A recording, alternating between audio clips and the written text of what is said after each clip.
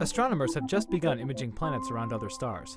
The technique isn't very advanced yet, and it can't see any planets as small as those in our own solar system.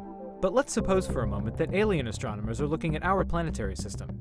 Could they find any evidence that planets existed around the Sun, even if they couldn't see the planets themselves?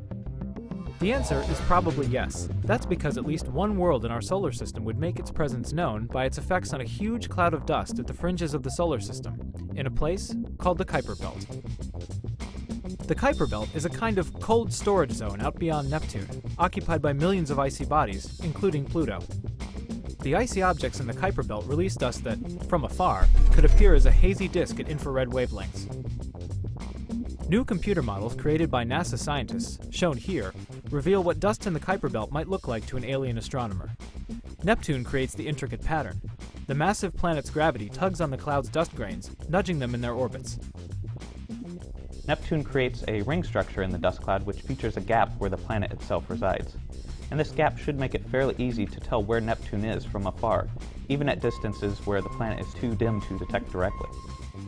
The supercomputer simulations that Mark Kushner and I performed also allow us to see what the dust in the solar system may have looked like when the solar system was much younger.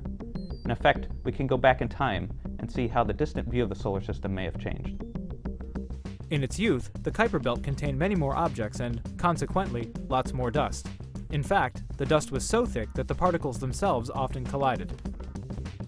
When we included collisions between dust particles, we were really amazed by what we saw.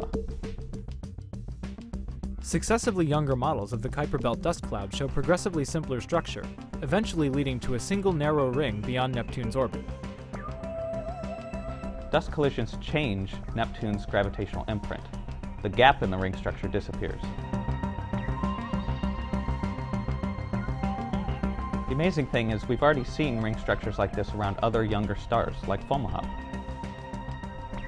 In terms of dust, we now know that these other systems may look similar to our young solar system. Dust around other stars can tell us a lot about possible planets. Just as in our own solar system, it could reveal Neptune.